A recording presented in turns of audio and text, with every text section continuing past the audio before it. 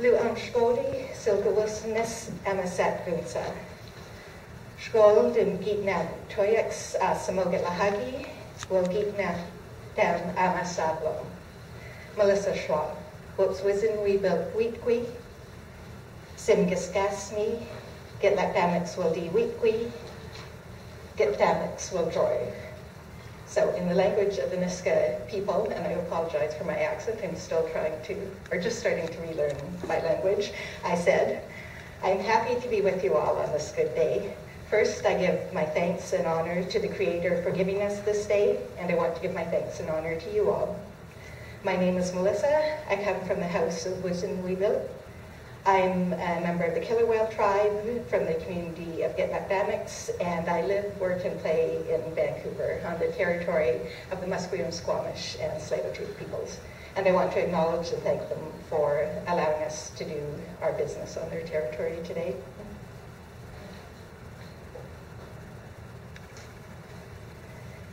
So I'm going to start with some context, because I'm an archivist by training, and archivists really like context. We like context and we like theory, but I'll try and keep the theory fairly light. We're coming up on Canada's 150th birthday, and let's face it, for the majority of those 150 years, there have been policies and actions taken to prevent and keep Indigenous people from existing as Indigenous people, including deliberate efforts to destroy Indigenous knowledge systems, such as removal of Aboriginal children, limiting access to territory, and banning of ceremonies. And libraries and archives aren't neutral in this.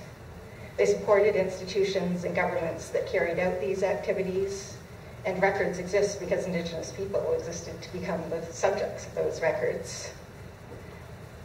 Plus, how libraries and archives go about doing their work has been shaped by the views of the society of which they are a part. So things like classifying and describing and defining, as well as deciding what the kind of legitimate content and form of records and information should take, and the continuing control over this information has impacted and continues to impact and marginalize Indigenous peoples, their worldviews, and their knowledge systems.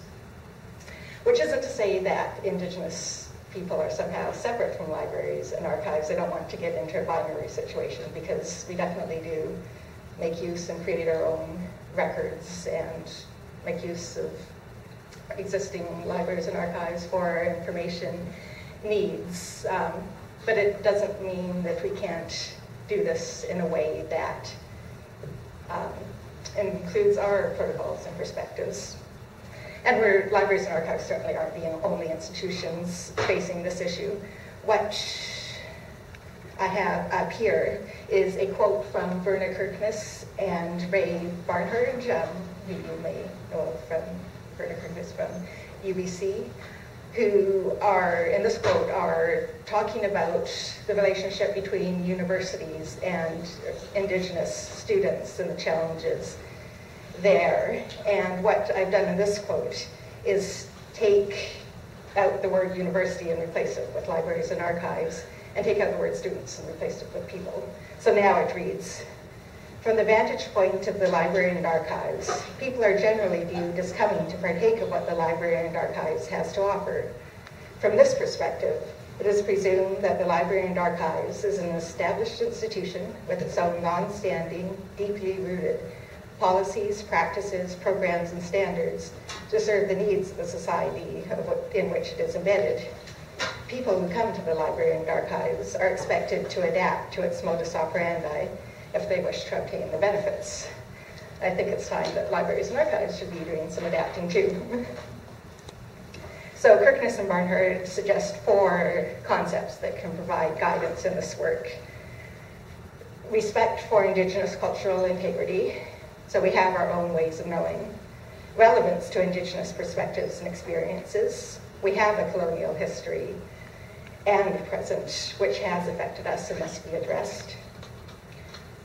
Reciprocity in relationships. Relationships are meant to be reciprocal. Each party can learn from the other. And also relationships are ongoing and must be maintained. and responsibility through participation.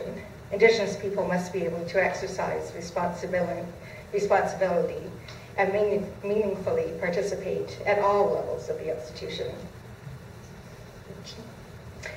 Okay, great, but what can this actually mean in practice? So I'll give some examples from the Union of BC Indian Chiefs. The Union was founded in 1969 to be a collective voice for BC First Nations, the idea that we are stronger if we work together, and we were founded in response to the previous Trudeau government's white paper, basically an assimilationist document. The Resource Centre was established in the early 1970s, so soon after our founding. Primarily, currently, we are there to serve land claims research, but we do a bunch of other stuff as well, which maybe will come out in the discussion afterwards. We collect, disseminate, and preserve information and aim to make key resources more accessible. So we have books, we have about 14,000 volumes, I think, with primarily Indigenous and environmental focuses. We have subject files, copies of archival documents from other institutions, and serials, which mainly focus on Indigenous law and BC history. We also have a gallery space and institutional archives, and yes, we have a backlog. Digital collections online.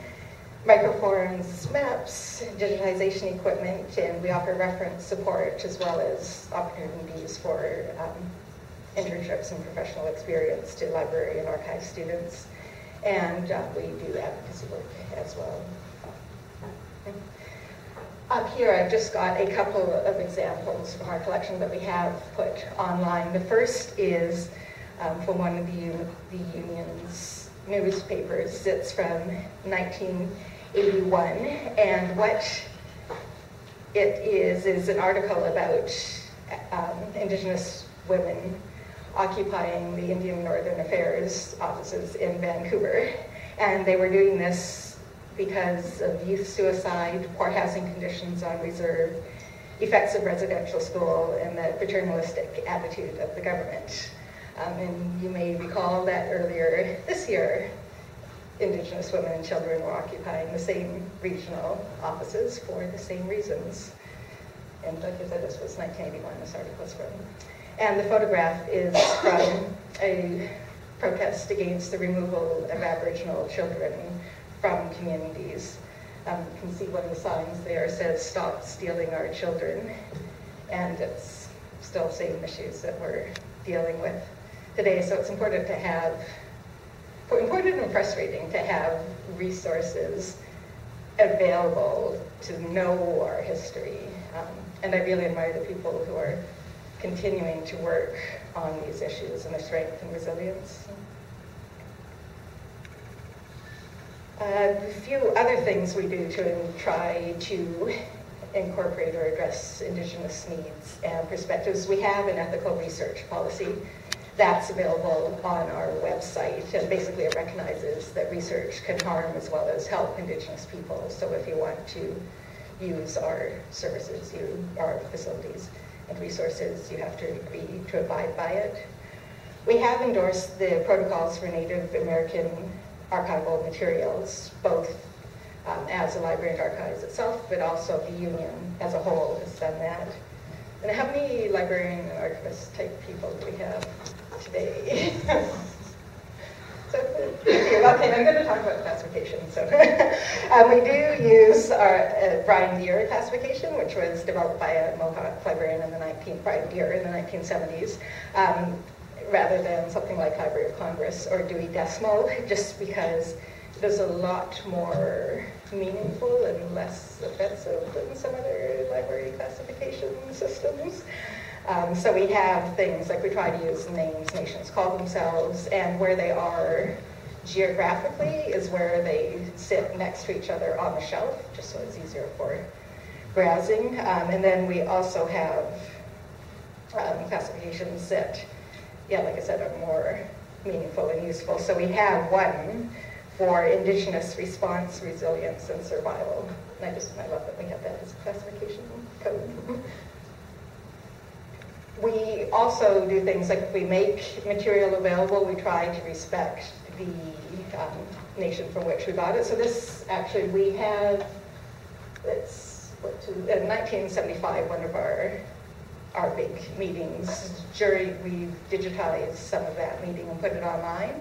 But part of what we digitized actually included a welcoming song from the nation, and actually, I think we screwed this up a little bit because we put it online and then the nation came to us and said, no, you shouldn't be doing that. So now when you go to look at this digitized film, you see that this message that is culturally sensitive information is being removed, and so you have 3 or 4 minutes of that in the film instead of the song that was originally there.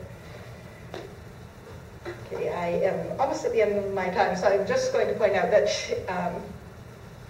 there are other people and groups that are working on issues related to Indigenous materials. So maybe I'll make my PowerPoint available afterwards so people can see the list of stuff that's out there. Because, yeah, sometimes the library and archives field feels kind of monolithic, but there are people working to address issues and changes and things, and people who have been thinking about this. So I'll make these resources more available, maybe tweet out some people that I follow on Twitter and other links to resources.